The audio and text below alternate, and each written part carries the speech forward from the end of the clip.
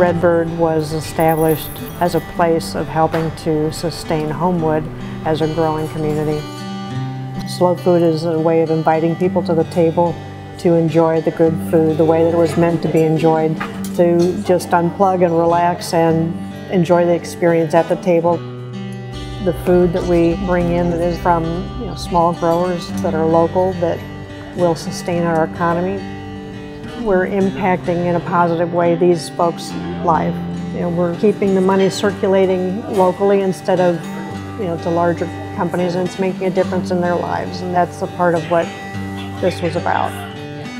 We all have choices every day, and the choices that we make, while they may seem small when we're making them, they have long-reaching effects.